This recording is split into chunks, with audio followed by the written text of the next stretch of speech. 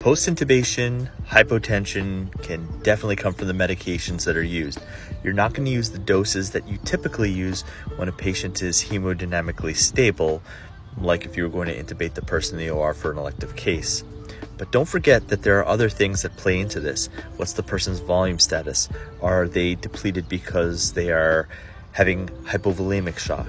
And also don't forget that the active positive pressure ventilation, whether you're bagging the patient or putting them on the ventilator, is going to decrease venous return, and that decrease in venous return is also going to cause hypotension. So it's a multifactorial effect, and medications is just one piece of that complex puzzle.